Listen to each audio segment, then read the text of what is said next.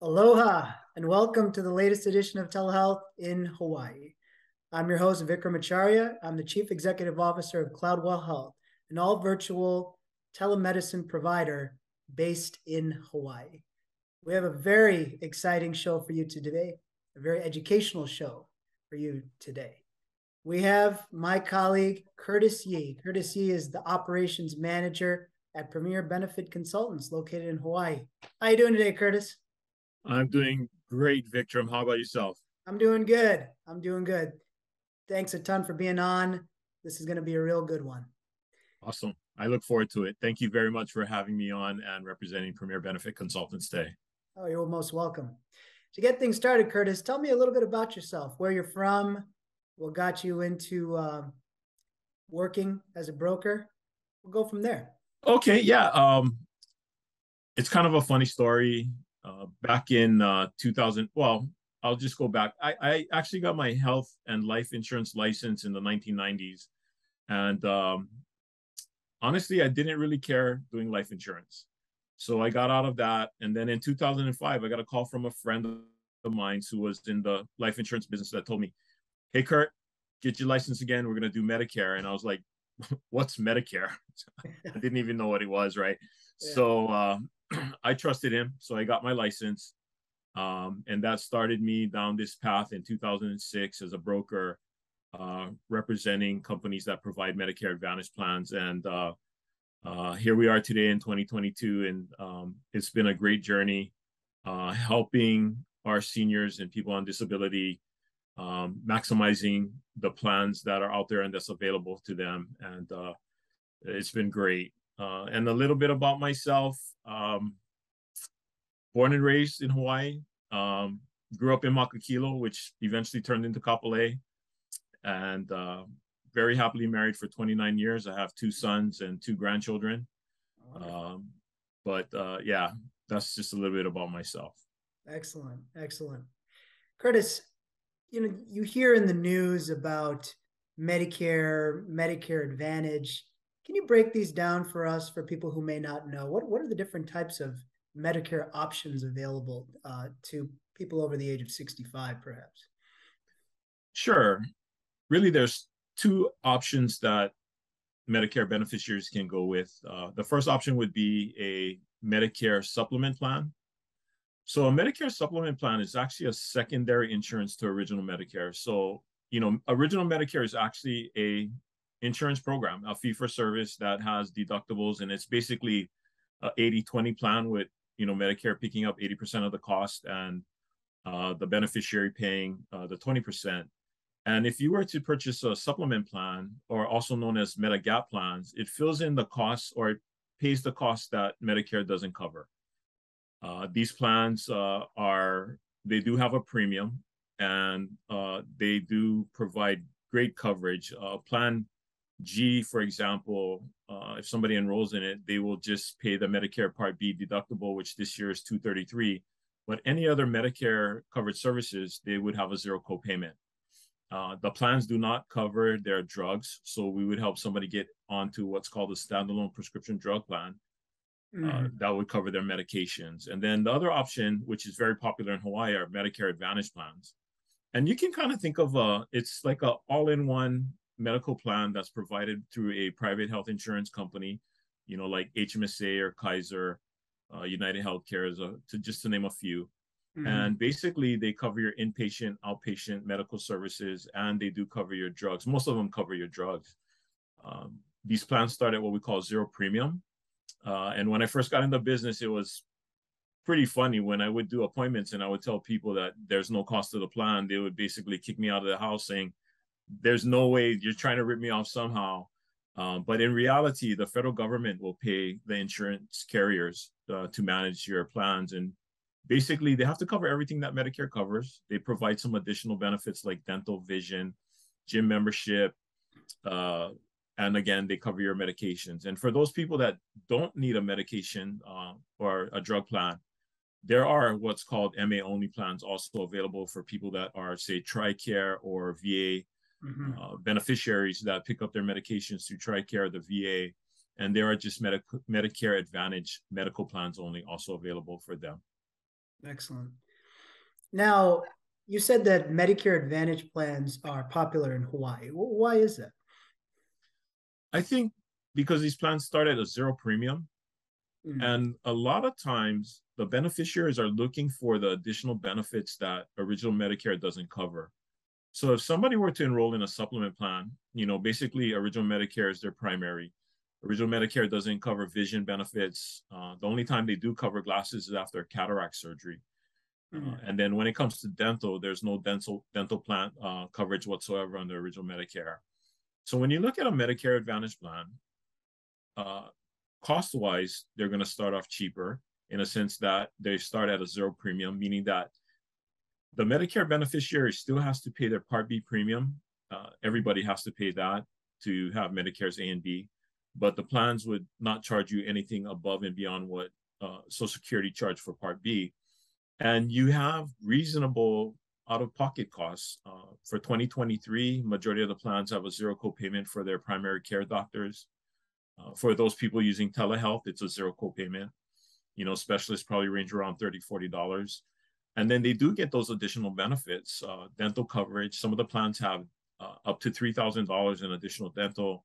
They cover up to $300 in vision benefits for your annual eye exam. And if you need either glasses or contacts, gym memberships where they can go to the YMCA, 24-hour fitness, things like that. And chiropractor and acupuncture. So some holistic type medicine is also available on those plans.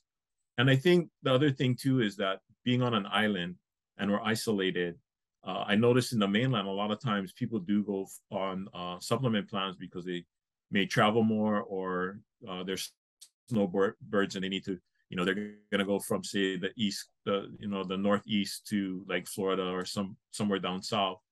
And I would say in that situation, supplement plans are a little more easy to use, or they're more user friendly because there's no network with original Medicare. So I think if you take all that together, majority of people in Hawaii do want to be on a Medicare Advantage plan. It sounds like the Medicare Advantage plans are more comprehensive.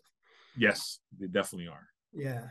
Yeah. Now, if I'm over the age of 65 and I have pension coverage, a benefit plan, let's just say United Healthcare, can I still get Medicare or Medicare Advantage as a supplement as to my pension insurance? If you're retired and you're getting employer retirement benefits, especially if it's through a union, I'll say that. If it's through a union, then I'd be very cautious. I would always tell people to call their plan administrator because union plans in retirement, they do actually get some monies from the federal government to help with the plans. And you can only be on one plan that gets federal subsidies.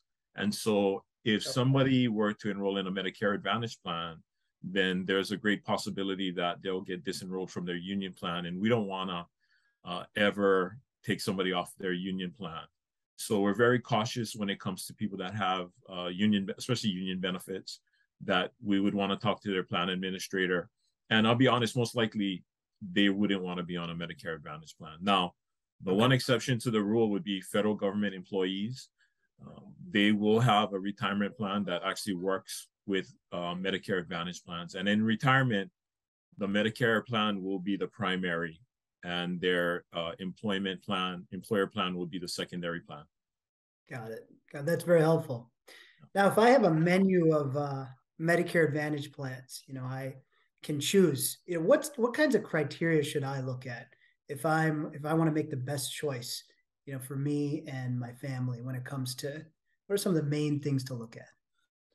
So I would say the most important thing to look at would be the doctors that you see on a regular basis and the medications you cover. So whenever I meet with somebody and I'm going to do a needs assessment, the first thing I do is I take a look at their doctors, make sure that they're in network with the plan. And then I take a look at the medications and check the formulary to make sure that the plan does cover their medications. And then after that, then we kind of take a look at the bells and whistles of the plan to see, if dental is important to them. Another thing is if they travel or maybe stay in the mainland for a while, choosing a PPO plan that has a network in the mainland may be very important to them.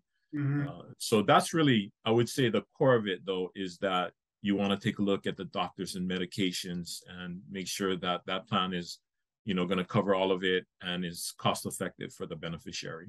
Yeah. Now, there's a lot in the news about hospital pricing, transparency, people getting unexpected bills in the mail. What advice can you give to people when they're in this situation? I have this bill. I thought it covered more than what it did. I can't understand it. What advice would you give to people who are in this situation? So with people that receive a bill and they don't think that that's a correct bill, Mm-hmm. what they do is there is an appeals process that every Medicare Advantage plan has to offer to their beneficiary. So you would want to call as soon as possible customer service, Mm-hmm. and then you can file the appeal, and then the plan has to research that bill to make sure that everything is correct, and then report back to you on what their findings were. And then I think another important thing is just understanding your benefits when you do enroll. When it comes to, say, like inpatient hospitalization, you know, most of these plans will actually, for a set amount of days, and I'll give you an example for 2023, United Healthcare, it's $395 per day for the first 4 days. And then it says zero thereafter for unlimited time in the hospital. So you want to take a look at the plan to understand, so if you're in for 1 day, you're going to pay $395. If you're in, for 2 days, basically it's going to be about 800 or 790.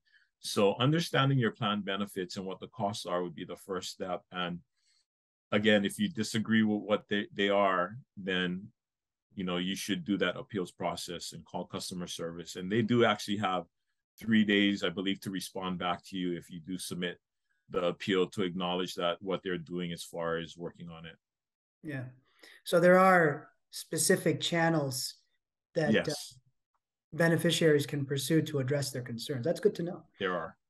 Yeah. Now, we're across the country.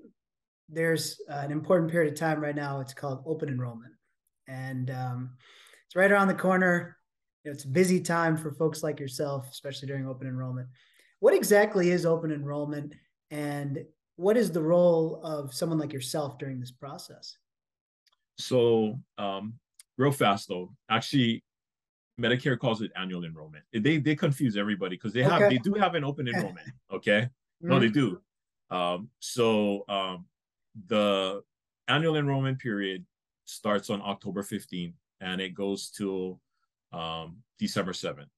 So during this time frame, anybody that's on Medicare can change their plans, and they can change their plan as many times as they want to. It's just whatever the sign-in date last will start on January 1st of the following year. And so now is the time for beneficiaries to go ahead and take a look at what's available for 2023. If they want, they can definitely give us a call, and we do free reviews for people of their plans for this year, what they have this year, what it's going to be like for next year. So it's incredibly busy for us. We're doing a lot of events at all the different retail outlets. We're doing formal presentations at hotels or restaurants to get the word out. But right now is the time for all of you that have Medicare to take a look at what's going on in 2023, and then go ahead and make sure you're on the right plan. And this is the time to do it. So October 15th is when you can start enrolling into a plan, and that'll end on December 7th. And then, since you brought it up, I'll speak a little bit about open enrollment. So open enrollment actually is the first quarter of the year. So from January to March, Medicare allows anybody on a Medicare Advantage plan to make a change. I would basically say it's kind of like a buyer's remorse period, or I didn't do what I needed to do during annual enrollment and I'm on a Medicare Advantage plan. And so they allow them to make one change, unlike annual enrollment where you can make multiple changes during open enrollment. If you're on a Medicare Advantage plan, you can either decide to go back to original Medicare, maybe get a supplement plan and a prescription drug plan, or you can change to another Medicare Advantage plan. And the difference is that if I change in January, my plan will start February. If I change in February, March, and if I change in March, it'll start in April. That would be open enrollment. Okay. So it sounds like there's two sequences. Number one, the one that's about to start now. Yes. And then one for people who are signing up for the first time in the beginning of the year. And that is a different track then. Yeah. So the one in the beginning of the year that's open enrollment, it's anybody that's on a Medicare Advantage plan. So if I have if I'm on original Medicare, I cannot do anything in the first quarter of the year. But if I'm on a Medicare Advantage plan, then I can make a change. So, like let's say somebody decides they're on an HMSA plan and they decide to enroll in United for annual enrollment. And in the first quarter of the year, they think, okay, you know what, I think I made a mistake here. Yeah. Then basically they can switch back to HMSA or to any other plan. So that's really what that open enrollment period is, to help people that may have made a switch to a Medicare Advantage plan, give them an option at the beginning of the year to either go back to what they originally had or change it. Interesting. That's good to know. When you're doing outreach in the community, what are some of the most common questions you get, and how do you address some of the concerns? Are there some common themes? Yes, I would say the biggest common theme would be dental care. Interesting though, but that's what we get asked a lot. Like, does the plan cover dental? And it's regrettable that original Medicare doesn't cover dental. But if I understand the story correctly, when they were designing Medicare, for some reason, the Dental Association didn't want to participate, so it never became a benefit. But dental benefits are so important for our senior beneficiaries, because it does really affect their health. So they're really looking at dental. Another one we always get asked about would be the vision, for eyewear, to get that because it's not covered under original Medicare. And then a lot of times after that, it's costs. Unfortunately, a lot of the seniors do live on a fixed income, and they're worried about what their expenses are.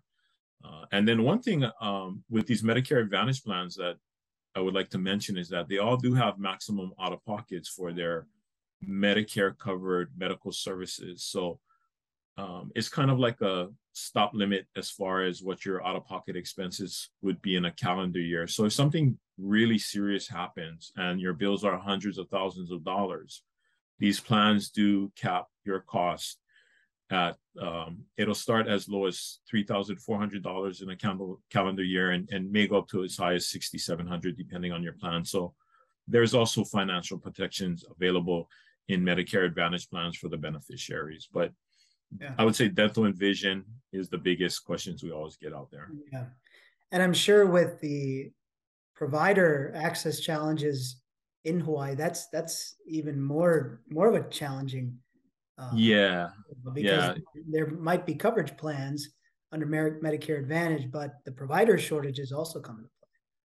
Yeah, so that's really important. And when somebody comes to us and they say, oh, I don't have a primary care doctor, then it kind of gets a little challenging finding them one, and then also getting an appointment, because a lot of times appointments seem to be maybe 2, 3, maybe as far as 4 months out for a new patient. So, that's important. And I think, with the advent with telehealth and CloudWell, that's something that I think we would like to work more, because when we do have people that need appointments right away, I can say it's very difficult.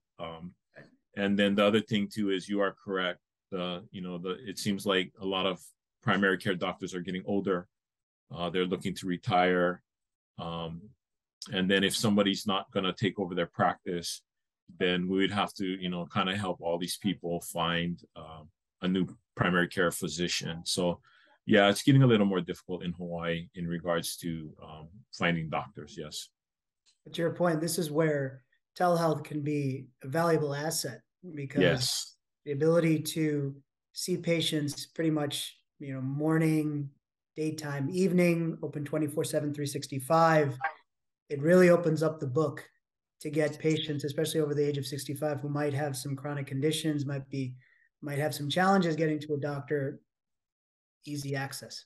Yeah, and I found like a lot of the health insurance carriers are really going um, electronic. So the one thing good that I'm finding is, especially a lot of the younger beneficiaries, they're so used to email, they're so used to Zoom meetings at work because of all the shutdowns that they're a little more tech savvy. And some of the older seniors are kind of getting that way too. So, hopefully they're going to be able to take advantage of, those benefits to have their, see their doctors faster.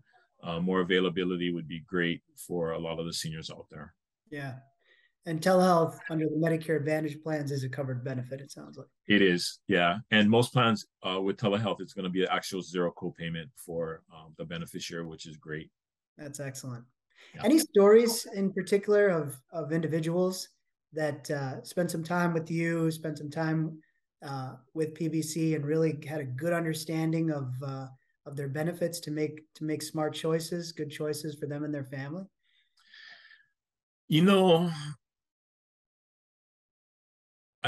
When we work with beneficiaries, especially when they're new, I think the one thing that is, I would say, difficult for them is that majority of people are working, they're getting their employer group coverage, they have an HR department. They usually have maybe 1-2 choices as far as their healthcare insurance coverage is. And when they're looking to retire, then it's like they don't have anybody to turn to. And so that's where we actually come in and we help them, because there's a lot of moving parts when somebody's going to retire. And the first thing is, a lot of people may not have their Medicare turned on yet, or they may have their Medicare Part A turned on. And then when they're ready to retire, they don't know the timeline. So generally, when I meet with somebody, I let them know about 2 months before you retire, you want to make sure we turn on your Part B. And we do help people turn on that, fill out the forms. They're going to need 2 forms, basically. One is the application. One goes to the HR department to confirm that they had medical coverage, so there's no penalties. And then from there, we go through like a needs assessment to help them understand the different plans out there, because they're going to have a choice of, anywhere from 5 to 6 plans to pick from. And, usually with your employer group, you're only having 1 or 2 usually. And so it's definitely a different process for them. So what we do is we kind of just help them through the process, let them know what each step is and what to do. And I can say, a lot of people at the end of the day are very happy that they had somebody to guide them through the process, because it is definitely different when it comes to what you're doing with your employer group plan and what you do at Medicare. So I kind of like to say, just think of us as your HR department for Medicare, and we'll definitely walk you through everything you need to do to make sure that you have the correct coverage. I like that, being the HR department, because that's truly what it is. And especially there's been a lot that's come out in the news and in the literature, especially because of the devastating impacts of COVID. Many people have gone at least a couple of years without getting a checkup, and this is more significant of an issue with the senior population, folks above the age of 65. So it's not only the point of getting everything activated to like what you mentioned, but also for purposes of getting yourself checked out and making sure everything's okay. Yeah, you're right. And I think telehealth is going to be a big part of it, in a sense that we really had to pivot when there was the shutdowns because of COVID. We weren't sure how it's going to affect us. Unfortunately, fortunate for us in a sense, but unfortunately for people, they were deciding to retire early. They were losing their healthcare because they were losing their jobs. So we were really busy, and then we had to pivot because nobody could meet in person. So, we started learning how to do more of everything over the phone or electronically. And hopefully that, with seniors understanding, how to use the technology nowadays, that they can definitely at least, do their checkups with their doctors, get their wellness visits done, so that they're on top of their healthcare, because it's very important. Yeah. And telehealth has that unique ability to do annual wellness visits, annual wellness exams, where we proactively check in on you, see how you're doing. When was the last time you got your labs drawn, your cholesterol checked, et cetera? And that can be a great way to get the process started to make sure people are okay. Yes, yeah, and just the convenience of it all. I mean, I do know some people that do telehealth as Medicare beneficiaries, and they're very happy with the way everything is going. You know, they don't have to drive through traffic, or they don't need to hop on a bus or whatever their means of transportation is, or rely on a child that needs to take a day off to help them or something like that. So I think the convenience of it is remarkably remarkable for the seniors to make sure they're getting all their healthcare needs taken care of. There's probably some trepidation to use it at first, but once they do start to use it, they're like, "Oh, this is better than I'm going to use it all the time now." Yeah, exactly. Yeah. Well, Curtis, I know that you're a very busy person, and I know this is a very busy time for you and the Premier team. And I want to take a moment to thank you for coming on the show. Oh, awesome. Thank you. Yeah, this is a very important subject that can be very complicated to people who are new to it, or for people to fully understand their options. And you broke it down really well. And I appreciate that. And the community appreciates that. This is definitely something of significant value to everyone. And thank you. You're welcome. And I would just like to say that if anybody or any beneficiary out there, or that is on Medicare, if you do need help, we're here to help you, and we never charge for our services. You can go to our website, which is www.pbchawaii.com, or you can always give us a call in our office at 808-738-4500. And whether you're a client or not of ours, we will help you. There's a lot of people that give us a call that I know we can't service them because of their situation in regards to maybe being on a union plan or whatever it might be, but we'll definitely help you no matter what. So, once we do help you with a plan, I just have to say that that's really, we understand that's where the servicing starts. I think you brought it up earlier in this conversation when we talked about appeals and things like that, or calling customer service. But what we do offer is another layer of servicing to our members. So we always tell them, if you have to make a change as far as your address or need a new card, then please call customer service, because we are not able to do that. But anything else, please make us the first call. And we do service our members because we understand it's very important for them to get their right healthcare coverage. So thank you. That's great, Curtis. That's extremely helpful, and an example of you and your team providing care for the community of Hawaii. And that really means a lot. And we appreciate you being on the show. Oh, thank you so much. Mahalo.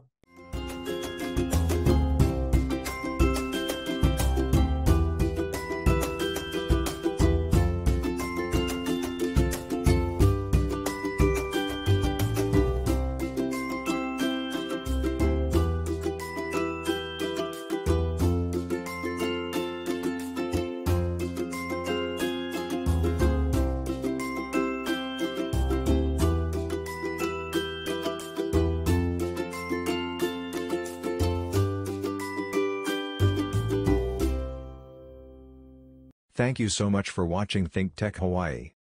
If you like what we do, please like us and click the subscribe button on YouTube and the follow button on Vimeo. You can also follow us on Facebook, Instagram, Twitter, and LinkedIn, and donate to us at thinktechhawaii.com. Mahalo.